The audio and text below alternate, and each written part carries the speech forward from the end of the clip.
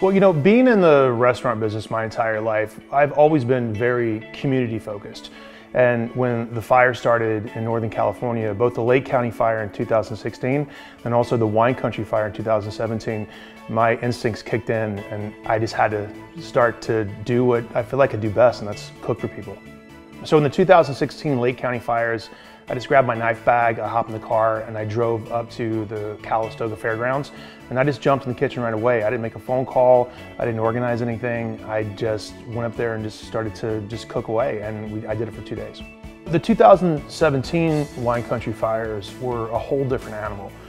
It was one of the largest wildfires in the state of California's history. We just started making phone calls, and our first phone call was to the local firefighting organizations in Southern Marin County, because I know they were deeply active. All of the firefighting troops, and there were 7 houses in Southern Marin County that were actively acting as one big fire troop. And I just jumped in right away, and I went to Costco and I bought all the ingredients to make a beautiful chicken white bean chili for 150 firefighters. I did it by myself. I did it in about 10 hours.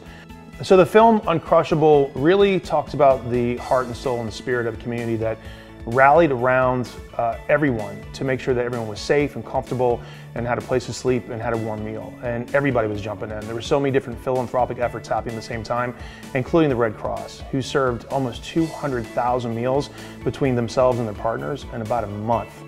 It's an amazing organization, and they always have their eyes and their feet on the ground, and they know how to distribute not only food and clothing and shelter, but also love to a community that is so hard hit. The Grateful Table was hands down one of the biggest events I've ever put together in my career. We wanted to do something and make a statement to not only tell the members of the community in Northern California, but also tell the world that California's here to stay, and we're going to come back faster and better than ever. And it all starts with a moment in time where we could just sit across the table from each other and look each other in the eye and be grateful for what we do have. We lost a lot. It hurt a lot.